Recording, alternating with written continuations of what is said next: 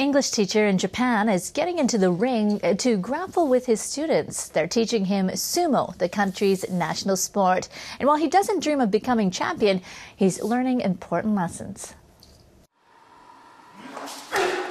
Members of a sumo team practice at Hibiki High School in Yamaguchi Prefecture.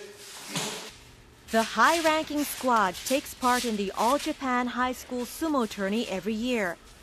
These days, a non-Japanese practices with the team.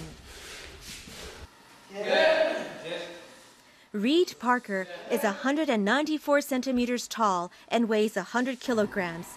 He came here from New Zealand 3 years ago. Interested in Japan's traditional culture, Parker decided to try sumo.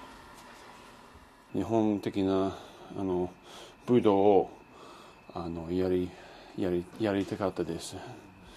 相撲は一番きつくて面白い。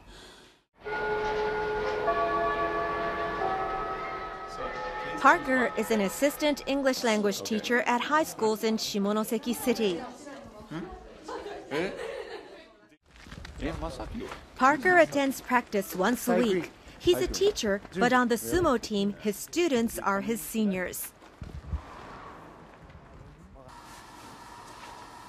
He knows how to put on the loincloth, and he's learned sumo etiquette.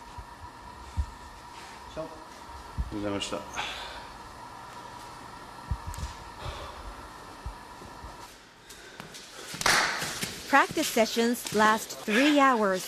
Parker is treated like everyone else.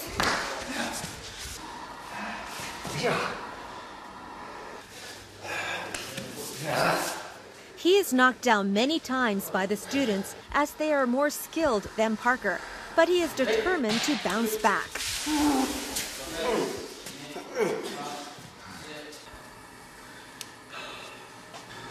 Okay, this.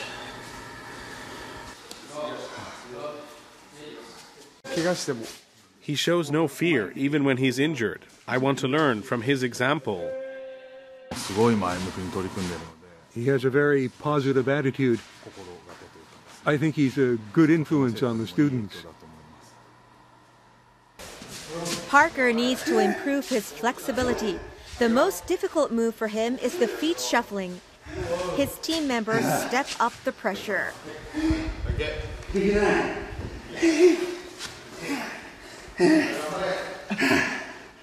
そんなにきついことはやって続かなかったから頑張れば続けば